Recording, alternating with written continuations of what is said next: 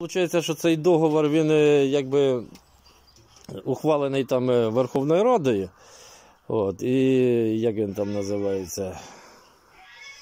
Ну, в общем, в договорі там прописано, це ж форсмажорні обставини. І в переліку цих форсмажорних обставин є такий пункт, що об'явлена, оголошена, неоголошена війна, воєнний стан і там багато інших, там природні явища. Ну, тобто в переліку є. Оце таке положення, що якщо оголошений воєнний стан, то це наступають форс-мажорні обставини. А що таке форс-мажорні обставини? Це обставини, які звільняють учасників договору виконувати свої договірні обов'язки.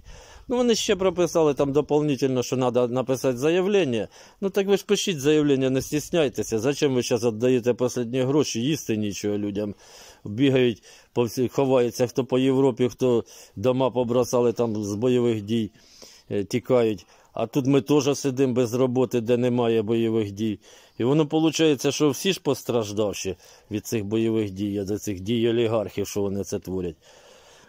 От. І виходить, що просто треба написати заявлення, хто у вас там постачальник, що наступили форс-мажорні обставини, я не можу виплачувати ці гроші. І не платіть їм нахер, хай платять свої, вони скільки вже грабанули, і рахунки їхні, як вияснилось, зараз почали запроси давати, же ж вияснилося, що в них ці рахунки, куди ми платимо за електроенергію, вони взагалі рахунки по закупівлі валюти, вони не являються ні казначейськими рахунками, ні, ну, взагалі ніякими, до держави ніякого відношення не мають.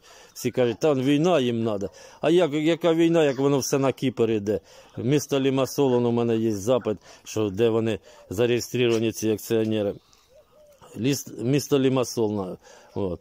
І що виходить, що вони нас дурять, виводять наоборот, ну, як би сказати, державні гроші за кордон.